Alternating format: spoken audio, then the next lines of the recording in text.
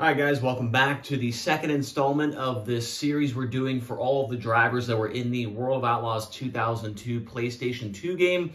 And I just found out after I posted the first one that the game was actually on PC as well. I did not know that. I wish I did know that because I've been a PC gamer basically my whole life and probably would have played that on the computer as well. But nonetheless, we are here today talking about Jason Meyers, the two-time World of Outlaws champion.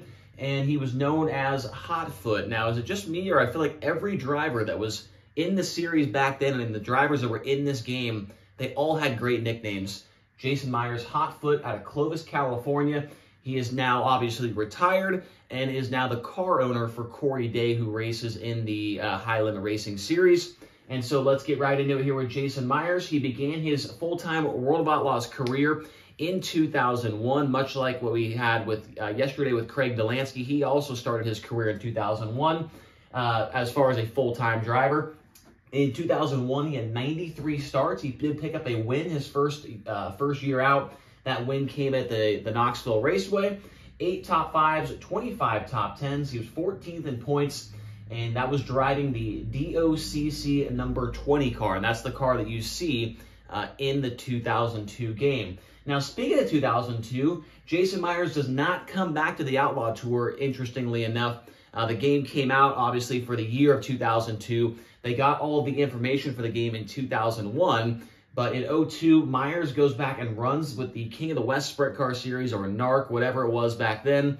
And so he does not run with the Outlaws. He does a little bit, but not full-time. Runs KWS full-time, ends up third in points in 2002. 2003 goes back on the road, got 62 starts with the Outlaws in 2003, 5 wins, 24 top 5s, and 47 top 10s. He ended up 9th in points, and he was actually subbing in for Craig Delansky. Now, I did not plan on doing, Craig Delansky and then Jason Meyers on purpose. I don't know why. I just decided to do Jason Meyers, and it's interesting to find out that in 2003, we talked about it yesterday with Delansky, that he got an injury, or he got injured, I should say, at the Indianapolis Motor Speedway. And I want to say it was like an Indy car or Indy light car or something like that, and had some back issues, had to sit out almost the entire season. And Jason Meyers actually filled in for him in the Caravan number 7 car. And that's what he got all of these stats for. So 62 starts, 5 wins, 24 top 5s, and 47 top 10s. Delansky would return to the seat at the very last 2 races at the Las Vegas Motor Speedway. 2004, Jason Meyers is back, this time driving the Elite number 14 car. And as far as I know, I think that from here on out, it's all the same car. On the thirdturn.com, it has Elite, it has a GLR Investments, it has another one, Elite Landscaping or something. But I think they're all relatively the same car owner. But in 2004, 79 starts, 5 wins once again, 23 top 5s, 48 top 10s, and ends up 5th in the World of Outlaws points in 2004. Now, 2005, this is the best season he's ever had so far. 83 starts, 4 wins, 28 top 5s, and a staggering 63 top 10 finishes. So only 20 races he was outside the top 10. He finishes 2nd in points, 543 points behind Steve Kinser. Insane amount of... I want to look... I can't wait till we get to Steve Kinser's video and look at 2005. Because these numbers for Meyers are pretty darn good, and he was still 543 points behind. That is insane. 2006, Jason Meyers goes and runs with NST. So that was, USA and NST were the, I guess, the high limit of back in the day. Those were the 2 series that kind of came in and were trying to compete with the World of Outlaws. And Jason Meyers tries and goes and runs with NST in 2006. Does not win the championship. I think he runs like 3rd in points that year. But in 2007, NST shuts down. He comes back in 2007. 74 starts, 5 wins again, 34 top 5s, 49 top 10s, and slips back to 5th in the point standings. 2008, 63 starts, 8 wins, the most he's ever had in one single season, 48 top 5s, and 55 top 10 finishes. He is 222 points behind Donny Schatz in that championship. So he's much closer than he was in 2005, but still, that's a lot of ground to make up in 2008. Now, 2009, another good season, 65 starts, 9 wins this time, the most he's ever had, 34 top 5s, so Top 5s definitely go down, but 55 top 10s again. And he finishes second by just 19 points behind Donny Schatz. So he's getting closer and closer and closer with every single year that goes by. And then finally, in 2010, it all comes together. 69 starts, which is nice. 12 wins, 36 top 5s, 56 top 10s, and he wins the championship in 2010, kind of ending the dominance that Donny Schatz had there for the couple of years. From like, I think it was like 07 maybe to 2010, or 06 to 2009, I should say.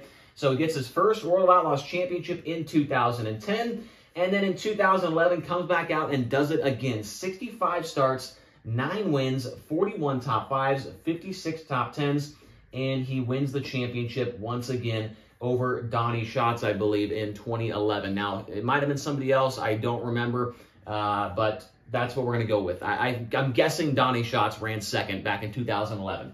The accolades for Jason Meyers, there are a lot of them. So before he became a full-time Outlaw driver in 2001, he was the World of Outlaws Gum Out Rookie of the Year in 2000. That was actually the same year that Craig Delansky, who we talked about yesterday, won the championship with Gum Out.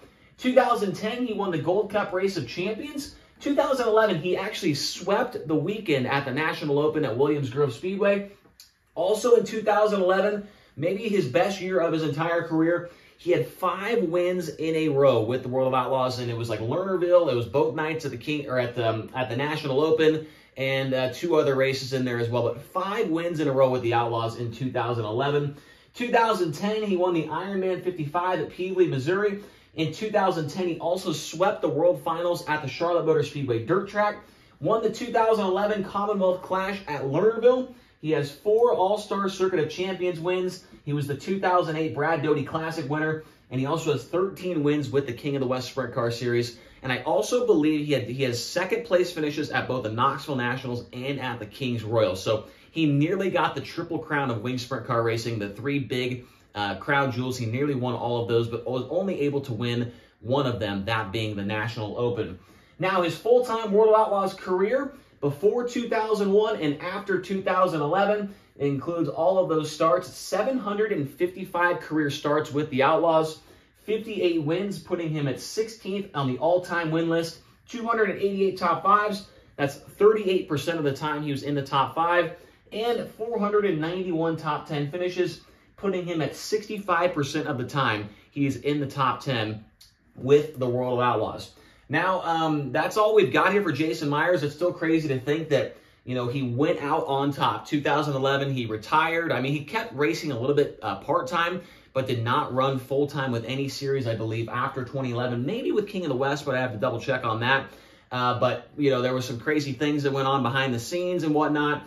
And Jason Meyers went out as a champion. My dad always said, you're only as good as your last race. And for Jason Meyers, you're only as good as your final championship or your final full-time season. He was the champion in 2011 for his final season. So hopefully you guys enjoyed this video on Jason Meyers. Tomorrow we'll be back with another driver here on the channel. Let me know who you would like to see down in the comment section below. Who should we talk about next from the 2002 PlayStation game?